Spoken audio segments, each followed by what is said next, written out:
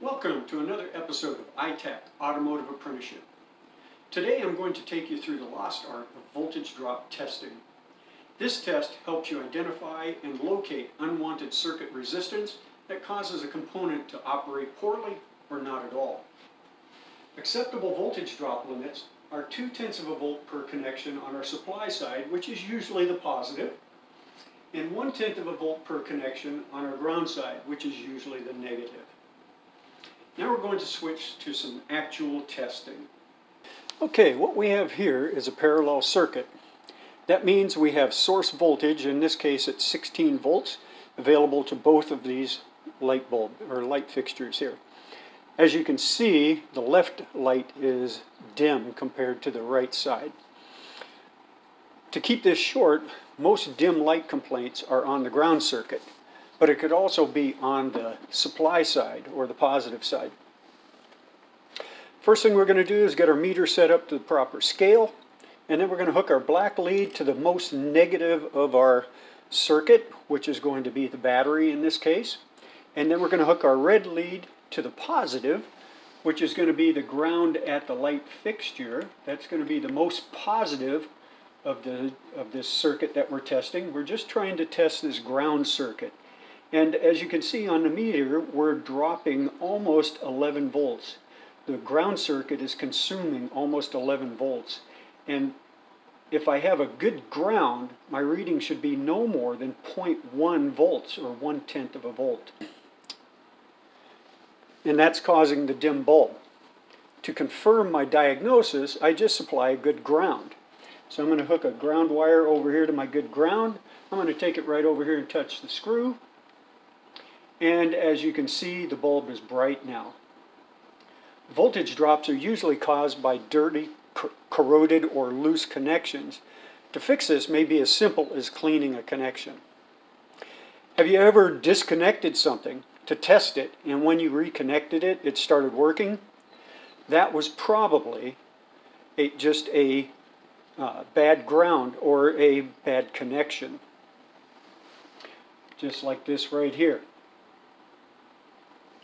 When you tampered with that connection, you temporarily fix that voltage drop. Then you need to go in and do a proper repair, whatever that happens to be. Cleaning the connections, putting some dielectric grease on them, or replacing a wire that may have too much resistance in it. So that's how we do that test right there. So, after doing this voltage drop test, hopefully you see why we teach Ohm's law. This is the circuit that we just worked on right here. We have our 16 volt battery right here, with our positive coming out this way, negative going to ground over here. We have our switch right here. And we have our two parallel circuits coming across here with our two bulbs in the circuit going to ground. And you can see on this one up on top here, we have some resistance in here on the ground circuit. And here's where we made our test. We attached our voltmeter right here on the ground circuit. We put our red lead to the most positive, which happened to be the negative of the bulb. We put our black lead over to ground, which was our most negative. And we operated our circuit, and we got our reading showing the voltage drop across that ground circuit, which was causing that bulb to be dim.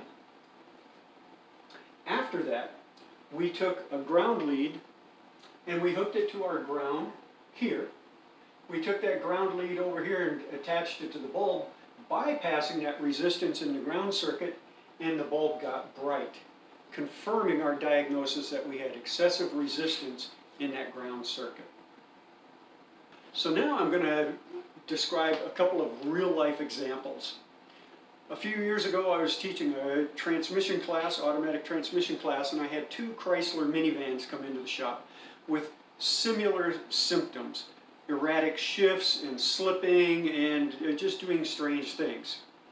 We went through all the tests using a scan tool, using some other electronic testers. We did some pressure testing. And one of them we confirmed needed a transmission overhaul. We rebuilt that transmission and it worked fine afterwards. The other one while we were doing our testing, especially with our scan tool, we noticed that we were getting some erratic readings from our sensors and some of the information coming out of the computer that just didn't look right. We also noticed that our battery cables were really, really dirty on this vehicle. So the next step that we did was we cleaned those battery cables very, very good. We cleaned the cables good, we cleaned the posts on the battery, got that serviced all up, put it all back together. Transmission worked perfect afterwards.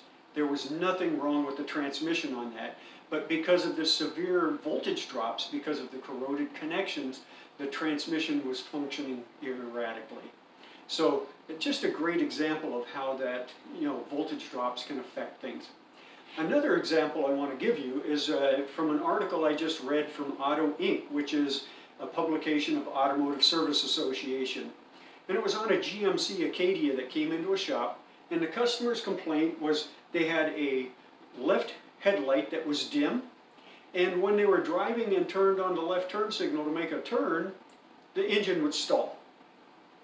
They brought it into a shop, the technician did a bunch of testing on it, and while he was looking at a wiring diagram to see any kind of commonalities, he found that the left front headlight, the left turn signal, and the fuel pump were all grounded at the same location on the cylinder block, engine block.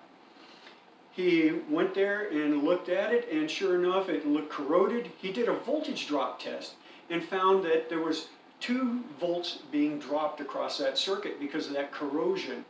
He took that ground connection apart. He wire brushed the block real good, got it good and clean, wire brushed the connector real good, and put new bolts in there, put it all back together, and fixed the problem.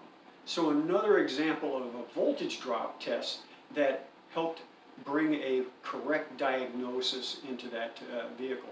It's really, really important to remember about voltage drops, because there's nothing worse than selling a customer a part. It's like a starter. You bring in a car with a slow cranking, you sell them a starter, you put it on, and it doesn't fix the problem. And then you find out that you had excessive resistance in the battery cable. You put a new battery cable on it, fix the problem. So really, really important to remember that voltage drops can help prevent you from making big misdiagnosis. So that's all I got for today. I want you to have a great day and perform some accurate diagnosis out there. Thank you for watching.